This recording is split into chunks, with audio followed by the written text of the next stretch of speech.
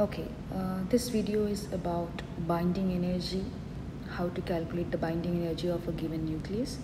So the possible types of questions which you will see in the examination, one of them is to calculate binding energy of the given nucleus. Then second one could be binding energy per nucleon. So look at the word nucleon, means neutrons and protons together. So it's asking binding energy per nucleon.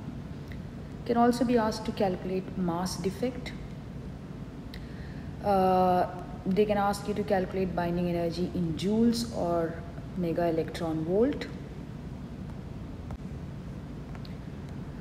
And mass defect, we know that mass has three units which we learned in this chapter. One is U, unified mass unit. One is kilograms and one is MeV over C square. The formula which we will be using for calculating mass defect is mass of the nucleons minus real mass of the nucleus itself. Mass defect is represented by delta M. So binding energy, the second formula which we'll be using is for binding energy, which is E equal to delta M multiplied by C square, which is Einstein's equation, famous equation, where C is the speed of light.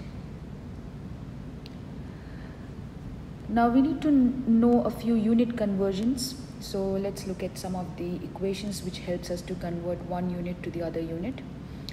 So for mass, if it is in U, so 1 U is 931.5 mega electron volt per C square, where C is the speed of light. Again, if you want to convert the unified mass unit to kg, 1 U is 1.66 multiplied 10 to the power negative 27 kg.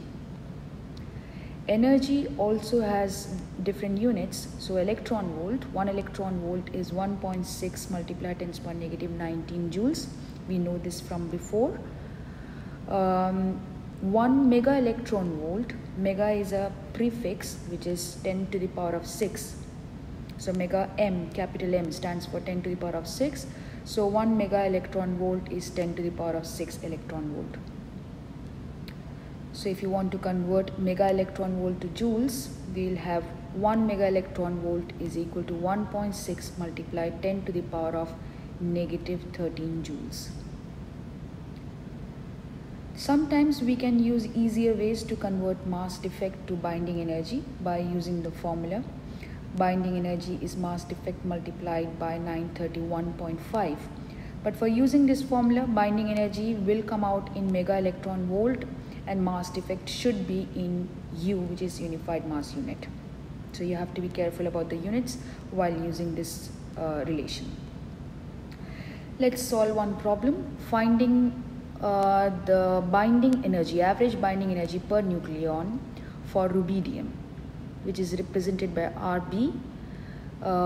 The atomic number is 37 and the mass number is 85. There would be some constants provided, like the mass of proton Mp, the mass of neutron Mn. So this is for one proton and one neutron, and the actual mass of rubidium. So E is equal to delta M multiplied by 931.5. That's the formula which we are going to use, because here you can see that U is the unit of the mass defect which is being used. So mass of the nucleons minus real mass of the nucleus will give you the mass defect. Nucleons is neutrons and protons together, so we need to know how many protons are there in rubidium. That's equal to the atomic number, that is 37, and number of neutrons will be 85 minus 37, that is the mass number minus the number of protons, which is 48. Now to get the mass of nucleons, we have to multiply Mp, which is mass of one proton, by the number of protons in this nucleus, that is 37. So 37 multiplied by Mp. Similarly, to get the mass of neutrons, we have to multiply Mn, which is mass of one neutron, by 48, which is the number of neutrons in this nucleus.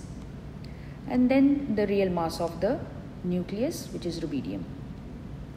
Now we substitute the numbers from the constants which are provided, and we get the answer to be 0.793656 U. Now to convert this into binding energy, we'll simply multiply that by 931.5 and get the answer in mega electron volt.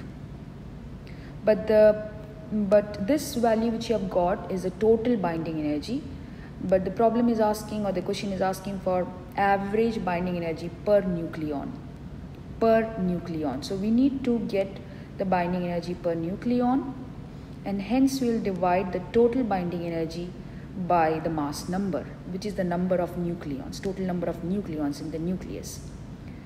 And when we do that, we get it as 8.7 MeV. So what we did is 739, which was the total binding energy, we divide that by 85, that's the mass number, and we get 8.7 MeV per nucleon.